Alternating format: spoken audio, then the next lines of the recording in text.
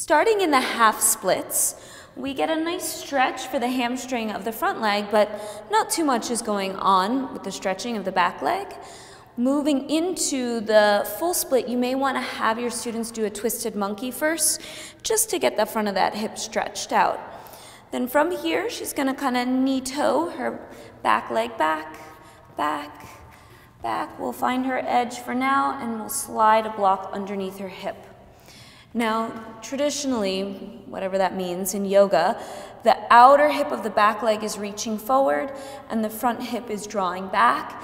Now, if you're a student or your student gets compression at the front of that hip, definitely having the hip squared will be the appropriate choice. Well, let's start with the hip squared. So this would be the hip squared, and the outer hip of the back leg is reaching forward.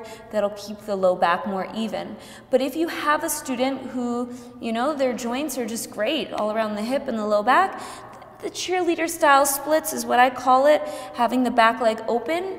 It can look prettier, and for those students, it can also feel better. Just make sure that they go into it with the awareness that there can be a tendency to cause some damage, the hip socket and the low back with the cheerleader splits variation. We'll go back to the hip squared. Now, for this one, you want to make sure the back leg, untuck the toes, is in line with the hip. So oftentimes there's a tendency to have that back leg veer out. Keep it hugging in, and that front heel is drawing back.